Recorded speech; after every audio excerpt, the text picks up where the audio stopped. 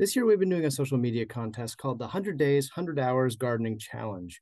We had seed companies and other organizations donate raffle prizes. Today, we're talking to one of them, the Snake River Seed Co-op. This is the Low Tech Podcast. Hello and welcome. I'm Scott Johnson from Low Technology Institute, your host for podcast number 56 on September 30th, 2022, coming to you out of the Low Tech Institute's recording room in Cooksville, Wisconsin. Thanks so much for joining us today. We're talking with three folks from the Snake River Seed Co-op leadership team. Don't forget to follow us on Twitter. Our handle is at @low_techno.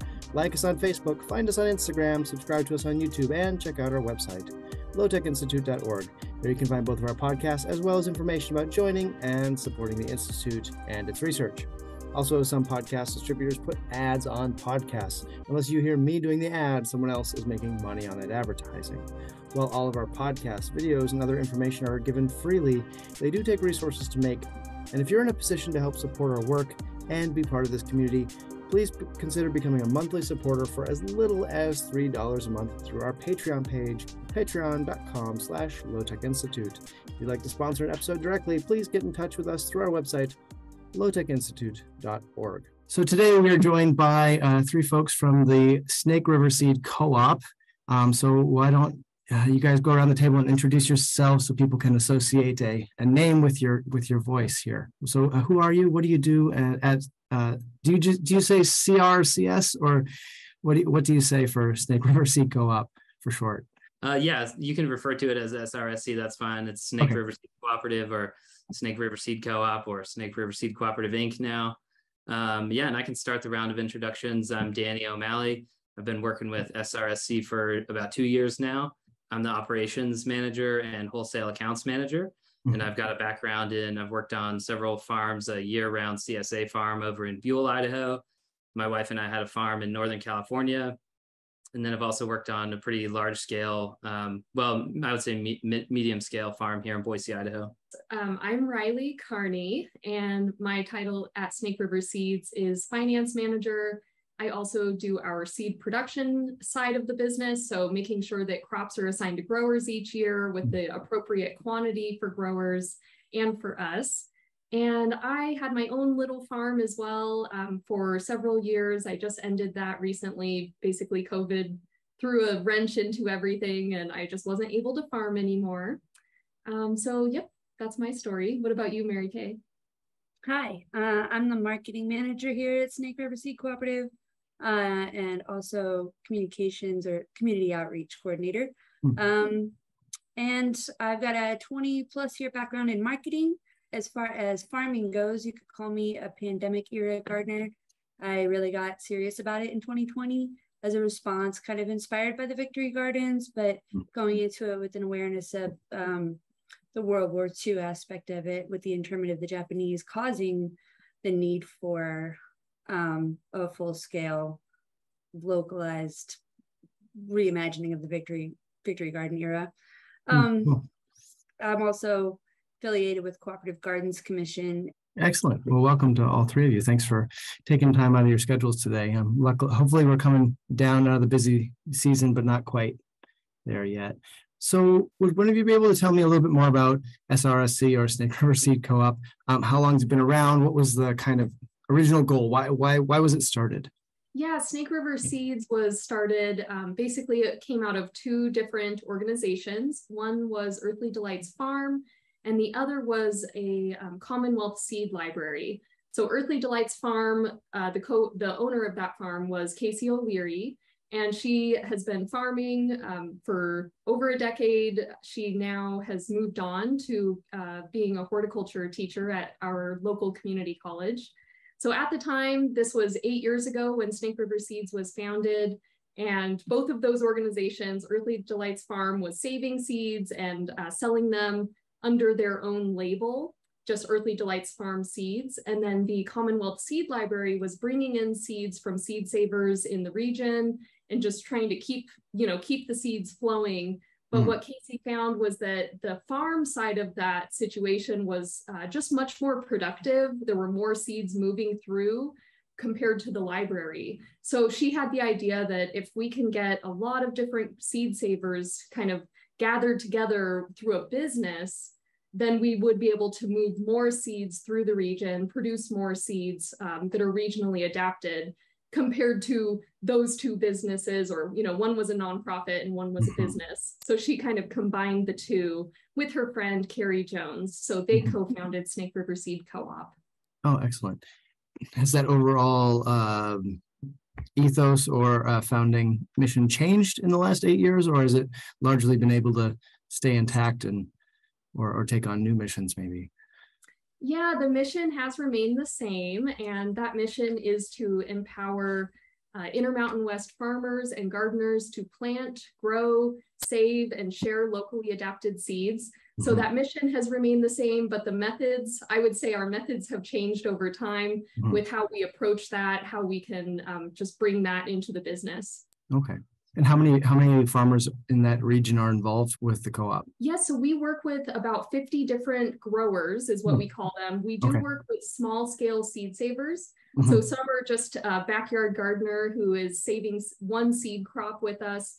And then we also work with growers who have many acres of organic farm production. So we've got that full scale. Excellent.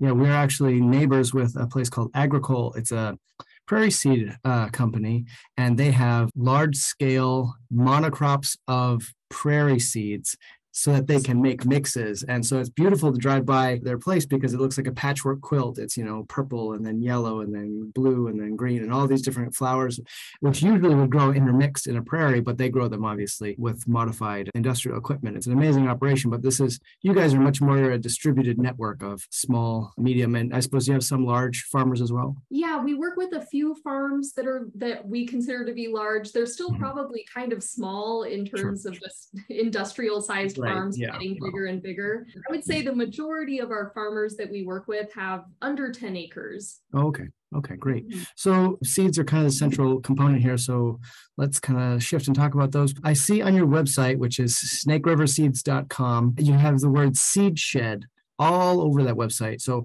what is a seed shed? What is that? And why is it so important that it's on your website so often? Yeah, so the seed shed, we love this, or I love personally this visual. I'm sure my coworkers do too.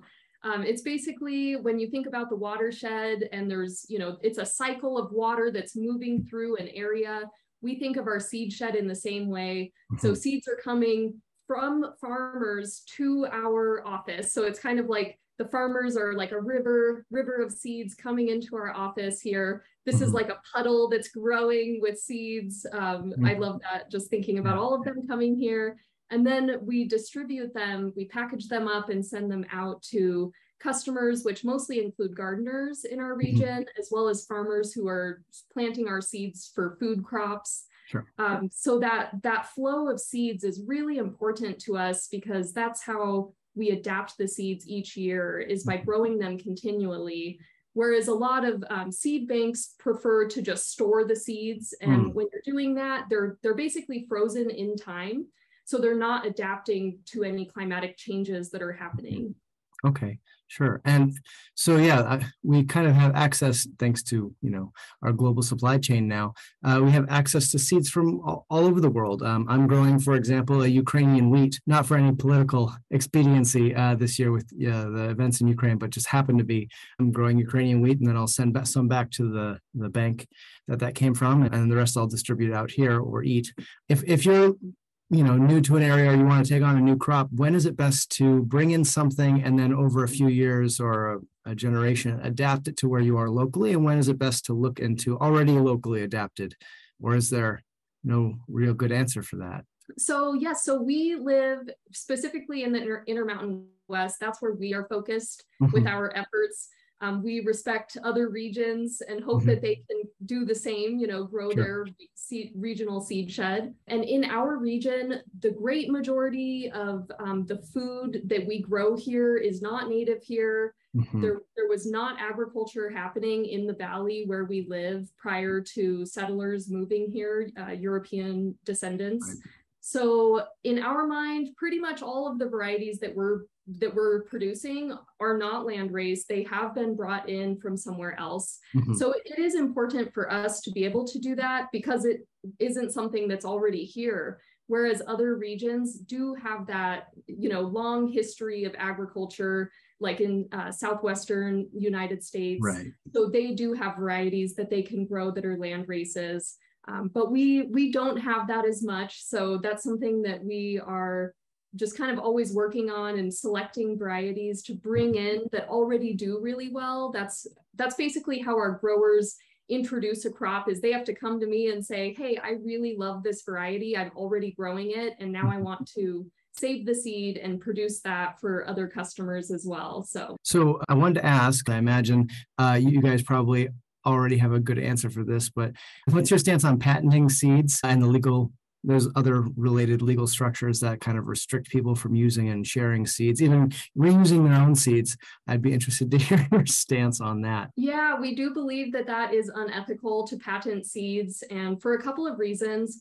So usually seeds are produced either by selection or by hybridization or by genetic modification. Right. So for the first two, selection and hybridization, the plant is being produced with the help of a human being, but the characteristics that the plant is showing are already there within the plant. It's not something that the human invented. So just patenting something that already exists in nature doesn't make any sense to us. And then kind of on the more ethical side, we love our seeds that we work with. We know they are living beings, and we treat them with respect as much as we can. We treat them as living beings that are with us right now. And when people are genetically modifying seeds through gene editing, we honestly see that as not being really consensual. The seed is a sovereign entity in our mind. It's a living being that we respect, and we just don't think that that is respectful at all. Just to say, that is something that I've learned from indigenous seed keepers just over the years. Be interesting if, I don't know if anyone's trying this, maybe you guys would know. I know that some rivers or even some animals have gotten legal protections in some countries as beings on par with humans in terms of having rights and things, even if they can't necessarily express them. Maybe somebody should be working for seed citizenship or something like that, where they would get some sort of rights like editing their genes without their consent, which they're not going to give, would be helpful. And so the main reason I found you guys is we were doing a gardening challenge this summer. We were challenging folks mostly on social media, but elsewhere also to spend more time in the garden, like Mary Kay, you were talking about victory gardens. Just so happens in 2020, during the beginning of the pandemic, we had already planned to try and grow all our own food that year. So in January we started, and then in February COVID actually became a big deal.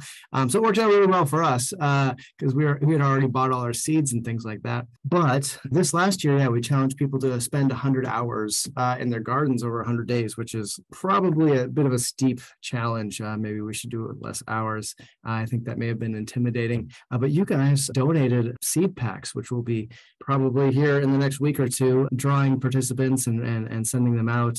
So hopefully we'll get some people in touch with you guys. So first, I want to say thank you guys for being part of that. I thought the challenge was good. I thought 100 hours seems reasonable for trying to grow any substantial amount of food. Right. But we're glad you're doing the challenge. Yeah, I'm so glad to have you guys on board. And yeah, it seems 100 hours isn't a lot when you're growing subsistence levels amounts of food, but otherwise it might seem a lot. I don't know. So we'll see. It's hard sometimes. And you guys probably also spend so much time outside. I get home from work. I work from home. We're based in our residence. But when I'm done with work and my wife has been working all day, she says, let's go for a walk, or she wants to eat lunch outside. I'm like, I've been outside in the sun all day. I want to be inside. Anyway, so speaking of my organization, maybe we have some folks listening who are big Snake River fans and are coming new to us. My organization, Low Technology Institute, talks about what things are going to be in a quarter century when we don't have as much access to gas, diesel, and other oil products, among other things. But that's going to be, I think, the big deciding factor. This is really going to change how we grow food. And so I know this is kind of speculation on your guys' part, but you have experience with this. So is a locally distributed co-op model useful for folks as we become more local in our distribution networks? Would this be a useful model, or would you guys lean towards something else? Yeah, that's a good question.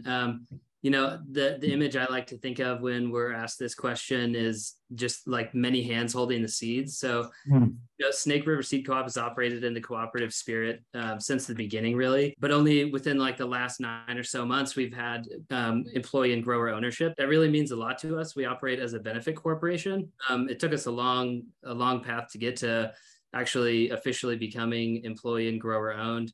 Just really last summer, we started the conversations, had a steering committee, worked with a really great local attorney. And the value we see in cooperative ownership is really what you're talking about, is being resilient in uncertain times. And then, especially we could have, the original owner, Casey O'Leary, she could have sold the business to somebody else, most likely with good intentions, but then you never quite know exactly what the outcome of that sale will be.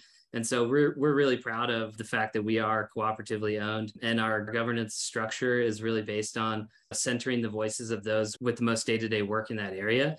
And so we listen to our growers' concerns and needs. It's paramount, to what we do. So definitely, I'm not sure if that totally answers your question. It seems like we're definitely in the same vein and committed to a lot of the same values. And if we look at the seeds themselves, so for example, in 2018, we did a potato growing study with USDA funding. And when I had to do comparative literature research for this grant, I was doing non-mechanized potato growing methods, right? And it was real easy because nobody had ever done any studies with non-mechanized potato growing methods with the USDA in the last 150 years, because everybody's mechanized with everything, especially commodity crops like potatoes, for example. And so it was really easy for me to say, we're comparing 5 different potato growing methods, non-mechanized potato growing methods for market gardeners who might not have potato harvesting equipment. And they were like, oh, great. And we got funded. But that's just, one crop, one example of how things would change if we're not able to use our tractors, use our large scale powered implements. So how do you think maybe seeds that you guys deal with a lot, I don't know, maybe if you could pull an example or two, how would they change, if at all, when we'd be doing a lot more hand work in the gardens? Or maybe you already have some growers who prefer to use more hand methods for crops. We talked about this, generally speaking, we would be looking for drought hardy, short season, long keeping plant varieties those will be really critical for localizing our individual and community food supply. Looking at things that could be grown vertically, using water really carefully. It's very precious out here. So we have a lot of lettuces, a lot of mustard greens, and there's a fair amount of, I'm like branching a little bit out of our region here and then I'll bring it back in, but there's a fair amount of exploration in hydroponic and aquaponic efforts. For example, Microsoft main offices in the Seattle, Washington area supplies their whole cafeteria with fresh greens readily using an aquaponic system that's vertically situated. But outside of that, a few friends here and one fellow visiting our booth at Farmers Market a couple of months ago in Boise. I'm not aware of a scaled up effort in the Intermountain West. And I hope I hear about one now that I've said it out loud on a recording. Yeah. My coworkers here were pointing out that, that involves plastic. So it's not really like venturing out of fossil fuel, but I actually live in like a little permaculture collective household. And my housemate landlord does do aquaponics. We have like a little pond in the backyard powered by goldfish that are really robust. They overwinter, and then he's recycled like rain gutters, and he's got like lava, broken up lava rock, and there's things growing out of that. I actually snapped some photos when I was home for lunch, just so I could share it and prove it and whatever. And then we have so much stuff in our world right now that could be repurposed that wouldn't involve utilizing new fossil fuels that could still accomplish a similar situation. Say there's lots of PVC that, without municipal water being pumped, because all of that's driven by grid energy, which is largely fossil fuel derived, there's probably a lot of extra water lines out there that could be pulled up and turned into, if that's what you wanted to do. Yeah. So much infrastructure. I mean, we have land out here, but we're also in a big development boom, but that's venturing off the topic a bit. Then there's the recent situation with tomatoes in California, causing pretty big concern about general large scale supply for tomatoes. Labor impacts from COVID, rising fuel and fertilizer costs, increased demand and strain in that situation, plus drought and fire season. There's concern about national availability for tomatoes next season.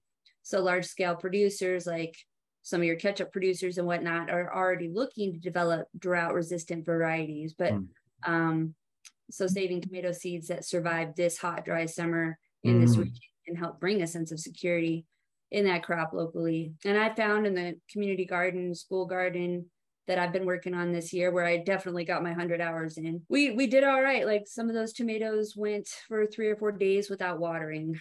I'm kind of learning by suggestion and learning from experienced other gardeners or even scientists that are like, I hear you can actually dry farm tomatoes. So I gave that a shot, and they did better when they didn't get water over the water. Anyway. Yeah, I just picked some tomatoes today, and I was uneven. We were gone for the weekend, and so I had uneven watering, and I had some cracked tomatoes because they were so used to even watering. But yeah, selecting for you guys, I think drought is so much more of a driving issue than, for us in Wisconsin. Occasionally we have dry years, but we also have very, very wet years. Do you guys get unusually wet years, or is it pretty much unusually dry years all the time now? Yeah, I think it's primarily unusually dry years all the time. It just rained here for like 3 minutes, and we're like, oh my God, let's go stand outside and look at the rain. Yeah, and then to kind of like piggyback on what Mary Kay was saying, that's why we choose to focus so heavily on the Intermountain West and on our regional area, because of these fears and concerns is one reason, but the other reason is just we really support small local growers anyway. We don't really necessarily sell our seed to larger scale farmers. We're not really at that scale. And so we're really in service to the local producers. And so providing them things that are easy for them to grow and harvest without machines is super important to us. Oh, that's wonderful. Are there other groups? So you guys talked about being situated in the Intermontane West. Are there other groups like you that you know of in other regions that, I don't know, maybe folks listening in other parts of the U.S. or the world could look up? Rocky Mountain Seed Alliance, for one. There's not a lot of regionally sourced seed companies at this time. There are some that are moving in that direction, which is really exciting, and hopefully they'll continue, but it does have some challenges because it is putting a boundary around where you are in your business and saying, this is it. This is the only place where we will source our seeds. So that does create some challenges. Yeah, unfortunately, it looks like our market pushes people to do things that are not long-term helpful for.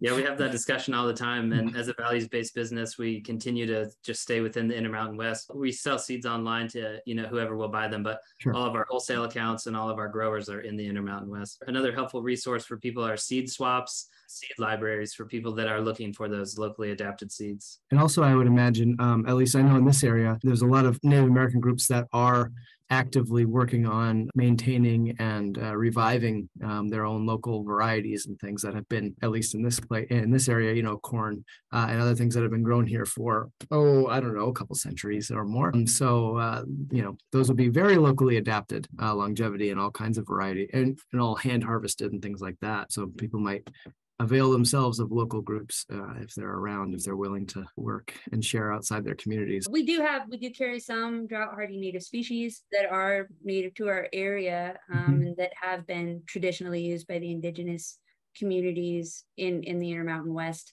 Like Quinopedia type things, or? Like berries, some herb varieties, flowers, and grasses have been used for medicine, have been used for food that have high nutrient value. Things that could be, stocked, because this has been a really hard area to live in without all of the alterations that we brought with it, or brought to it, I should say. So the people here, from what I've learned from Indigenous Idaho Alliance in conversation, is that traditionally it was a seasonal. People moved around seasonally. They moved to where the salmon were for fishing. They moved to the mountains, and they had caches of food, different seasons of the year. But our varied vegetables and fruit trees, that's something that we've been cultivating. I'm probably missing some foods that have grown here naturally in the desert that we have no idea about, but we don't carry those seeds.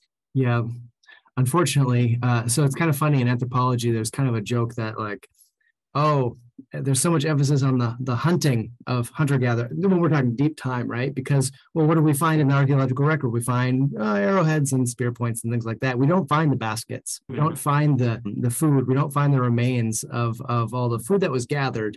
And across cultures, this is a generalization, but across cultures, many times women and children were doing most of the gathering, and they were also getting most of the calories. Anywhere from 60 to 95% of the calories were women. The women and the children were doing it because it's something you could put up and put down. But we don't see it archaeologically, so there was forever overvaluation of the contribution of hunting to these societies, whereas gathering would have been by far. Gathering and then propagating and also growing food would have been by far the most important input into people's diets. And yeah, it's really a shame that we can't reconstruct quite everything, because there's probably some pretty great, or at least interesting food out there that we're missing. So I used to be an anthropologist and archaeologist. And so, yeah, seasonal sedentism was seen all across the world right before people started to really get intensively into agriculture. And so, imagine doing this seasonal sedentism, and then maybe grandma or grandpa gets sick or breaks a leg or something and can't move with the camp. So maybe you start to be more sedentary. So you focus more on the plants around you and things like that. And that's one way that domestication may have happened. And you guys are so close to one of the richest natural environments, the West Coast, where people could live in these really large permanent settlements because the land was so rich. You guys definitely are in that rain shadow that makes it a lot more difficult. But yeah, we're starting to wind down on time here. So I just want to say thank you guys all so much for taking a little time out of your day to chat with me about the co-op and kind of your outlook on what's important for seeds and growing co-ops and people working together to preserve seeds and grow food and kind of think about the future a little bit with me. I appreciate that, asking kind of oddball questions. You guys playing so nicely. Are there places besides snakeriverseeds.com? Are there places online that people could find you or learn more about what you guys do or have going on? Yeah, you can follow us on Facebook or Instagram. Both of those are linked on snakeriverseeds.com. And I'll put them in the show notes too. Yeah, and then since we're regionally focused, all of our wholesale accounts are in the Intermountain West. So anywhere in Idaho, we have got about 70 wholesale accounts in Idaho, Wyoming, Utah, Oregon, and we just got our first one in Nevada this past year. And so we don't, snakeriverseeds.com is the only place online that you can buy them. But if you're in the Intermountain West, go check out your local garden center. And if they don't have us, let us know. Oh yeah. Good point. But yeah, you guys it's great that you guys are there I like that you started as a seed bank. That's really fun. And now I've turned that into a larger scale business to share those seeds with everybody. So thanks again so much for taking some time out to chat with me today. And now for a brief recap of the research we have going on around the Institute. We had a member event this last weekend picking apples, and we had a dozen people out, and we were in our orchard. We picked apples for the afternoon and pressed cider, so that was a lot of fun. If you want to find out more about more member events, please sign up as a member on our website, as I mentioned before, or patreon.com/Low-Tech Institute. We also demonstrated thatching at an event called the Wisconsin Permaculture Convergence. So feel free to check that out on their website for next year's Permaculture Convergence. Please ignore the crying in the background. That's my daughter. We do have a couple of things coming up, a prairie seed gathering event. And we also have two other things coming up. On the 8th of October, we have a free prairie seed collection workshop. Find out information at our website, lowtechinstitute.org.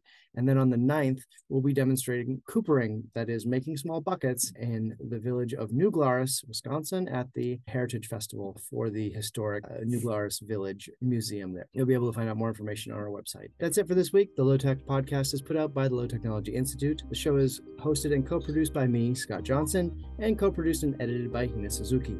This episode was recorded in the Low Technology Institute's recording room, which still needs more soundproofing. Subscribe to this podcast on iTunes, Spotify, Google Play, YouTube, and elsewhere.